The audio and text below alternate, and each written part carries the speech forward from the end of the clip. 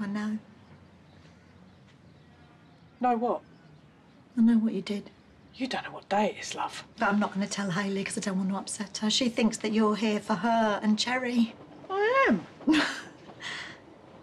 Did you grind them up? What are you talking about? The tablets that I just saw, did you sprinkle them over her breakfast? Oh, I'm not listening to this. You ain't listening to what? Well, do you want to tell her or shall I? Don't listen to her, all right? Because she's just doing what she always does, going off on one. She wasn't going to take Cherry for a walk. I could see that as soon as I came in. She looked as guilty as sin when she saw me. She drugged you, Hayley. She made sure you were out for the count on that sofa, and then she was going to do what Kat stopped her doing a while back. What? Sell your baby. Yeah, OK. I slipped one of my pills into your coffee. But no, that was just to help you sleep. OK, you needed to rest. I was just trying to help. Trying to line your pocket, more like. No, you've got this wrong. How much lower can you stoop? Oh, because you're such a perfect mother and all, aren't you?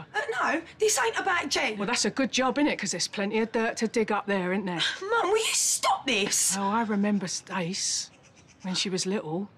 Not as little as that one, but she was still only a kid. Yeah, we thought Sean had the problems at first, then it was obvious it was Stacey. Jane, don't even listen to her, all right? Yeah, you're wrong. That's what she kept saying. I know my daughter. Even when she ran off that time, you wouldn't have it, would you? Her school told you, the whole family told you she had problems, she needed help, but you still wouldn't have it. Stop it. Hey, no, it's just the same old story. You close your ears, you close your mind, and you pretend it ain't happening. Look, Mum, whatever happens back then, it was years ago. That is not what we're talking about right now. Well, Stacey could have turned her life around, couldn't she? She could have made things better, but you wouldn't listen, would you? Stop it. Hey, but you stand there and you lecture me about kids. What's right, what's wrong, what's good for them, and what ain't. Don't you look at me like I'm some piece of dirt, OK? Because you're the one who really let your kid down, so don't you come holier than thou with me. Mum!